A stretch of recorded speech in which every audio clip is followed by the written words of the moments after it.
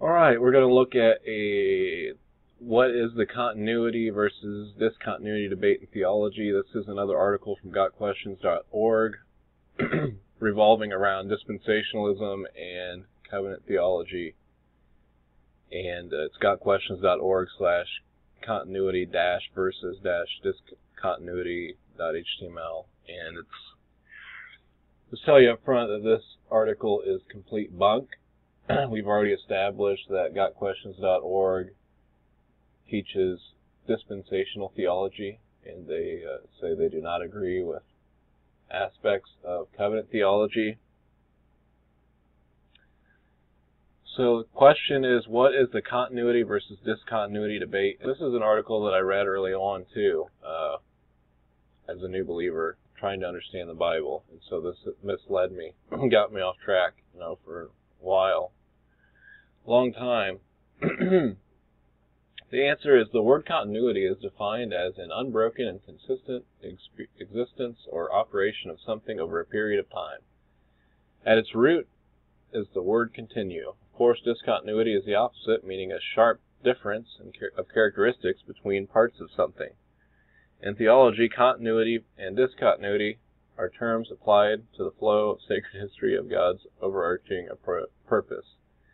I don't even know if I've heard this used except for in this article. Anybody talking about continuity versus discontinuity. I mean, in a way, maybe, I don't know. But whatever. So he tries to define it at the beginning, whatever.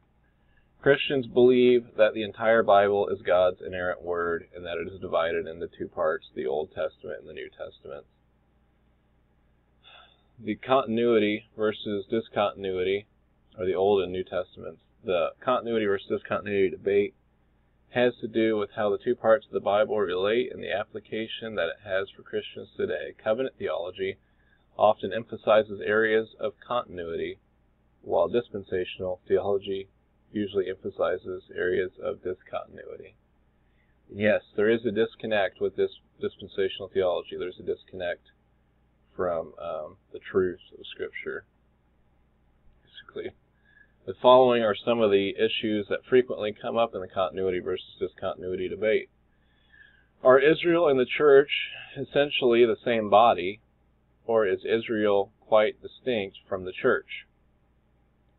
Those who follow the discontinuity route hold that Israel is a separate group and see the church age as a distinct time in which God deals with the Gentiles.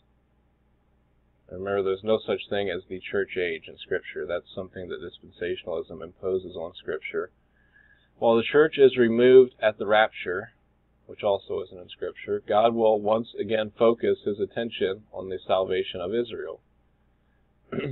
Those who see continuity between Israel and the church will often speak of the church in the Old Testament and apply promises made to Israel to the church today. Which is basically what we see in the New Testament. It's what the Hebrews teaches and what Paul teaches. If the church is essentially Israel, continuity, then it makes sense that all the law given to Israel would apply to the church unless a particular law has been specifically repealed. If the church is discontinuity, then it would make sense that none of the Old Testament laws would be enforced unless they have been specifically applied to the church. So you can see a complete, total lack of understanding here, and pretty much like straw man arguments also, because it's interesting to me. It seems like they're trying to say that Israel, that the nation of Israel and the church are the same thing according to covenant theology, and there's no distinctions. When what I think they're What it really teaches, and what the Bible teaches, is that the church believes Israel, okay, not the nation of Israel. So there's a difference, there's a distinction between the true Israel, or a true Jew, and the Jews who are, Jews by being descendants, or, just circumcised Gentiles that converted to Jews or whatever. So there's the spiritual Jew, the Jew who is circumcised, has the circumcision of the heart, and then there is, the physical Jew who has the physical circumcision. And so the church, when I say that the church is Israel, Israel is the church, we're talking about the true Israel. We're not talking about just the physical nation of Israel as a whole. And you see here that there's this misunderstanding of how to understand the laws, like the laws with the Mosaic covenant, and how they're not applied today. And they don't realize that everything was fulfilled in Jesus Christ.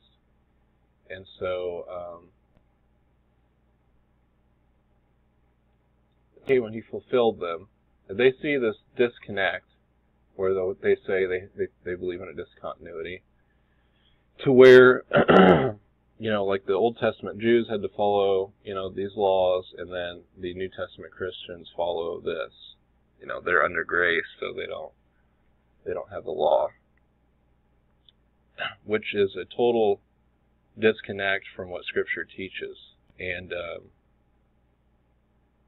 it's kind of like also saying that it has partiality with, these different groups of people, that, he treated some people this way and other people this way.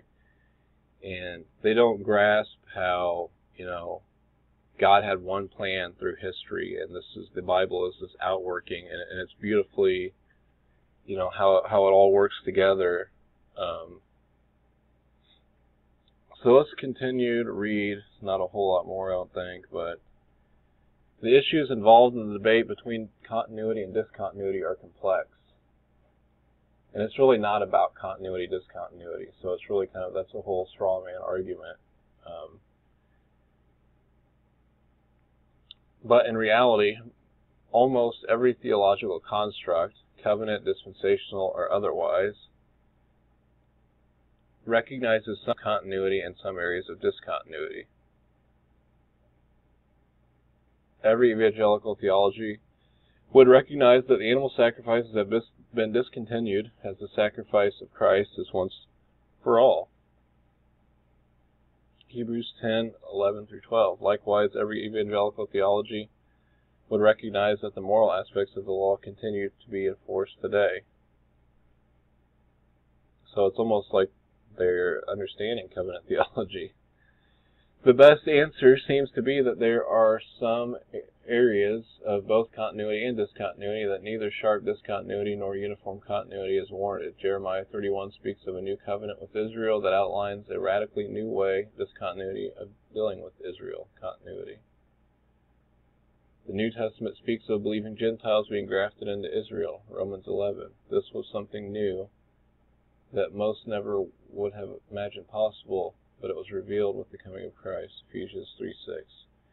Jesus said he did not come to abolish the law, but to fulfill it, Matthew chapter 5, verse 17. In other words, he was not preaching something brand new, discontinuity, but the culmination of what had been there all along, continuity. But Jesus' fulfillment had in it the seeds of discontinuity, because after the law had been fulfilled, it was no longer needed. Galatians 3:24 through 25. God never changes, but the way that he deals with people can change. It is tempting to buy into a particular system of theology and then try to read the biblical data through the lens of that system. It is far better to understand the Bible on its own terms and affirm continuity where it exists and discontinuity where it exists. And then the source that it recommends is Dispensationalism by Charles Ryrie. That's one of the books that I have that I've talked about a lot.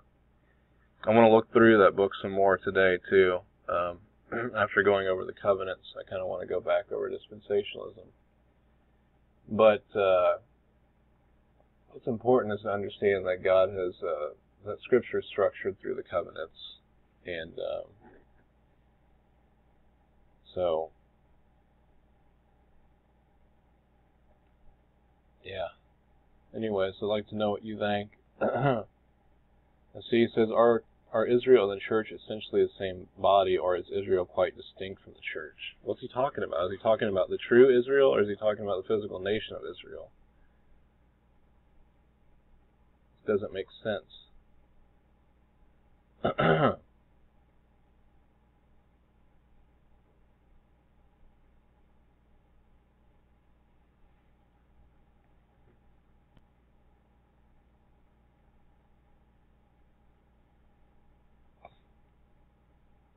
Anyway, so stupid article. God bless, guys.